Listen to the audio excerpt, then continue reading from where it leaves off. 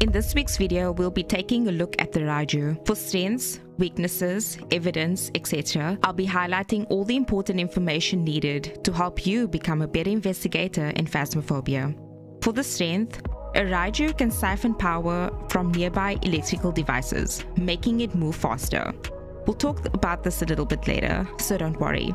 For the weakness, Raijus are constantly disrupting electronic equipment when attacking, therefore making it easier to track them. This is a great way of knowing that you're dealing with a Raiju when doing no evidence runs, so something to remember. For evidence, in order to successfully identify a Raiju, you will need the following pieces of evidence during amateur, intermediate, and professional. You'll need EMF5, dots, and ghost orbs.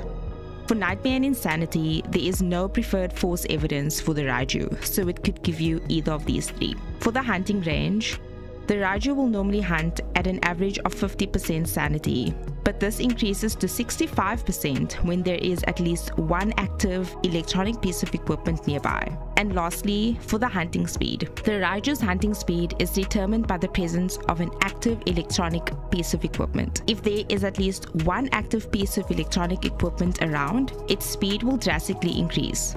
With no electronic equipment around, it will resort to the normal hunting speed of 1.7 meters per second.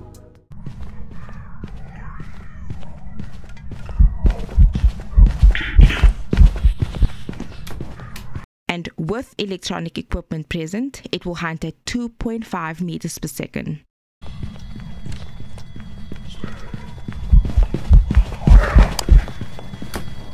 This, however, excludes head-mounted cameras, radios, TVs, or lights from the location itself. The range with regards to the map size also affects its ability. So for small maps, the ghost needs to be within 6 meters of any powered equipment, 8 meters on medium maps, and 10 meters on large maps. Also when hunting, electronics will malfunction at 15 meters for the Raiju, as opposed to 10 meters for every other ghost. I hope this has helped you with how the Raiju works. They are indeed the electronic demons in Phasmophobia, so please be super careful. Thank you again so much for watching. I hope you've enjoyed this week's video, and I'll see you soon.